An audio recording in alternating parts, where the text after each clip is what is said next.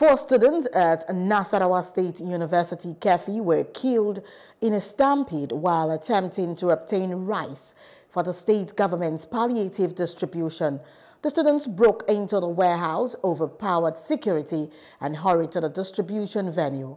Some students were issued ID cards to enter the venue. The incident remains unclear, but it is believed that the students took over the arena, overpowered security, and broke into the warehouse.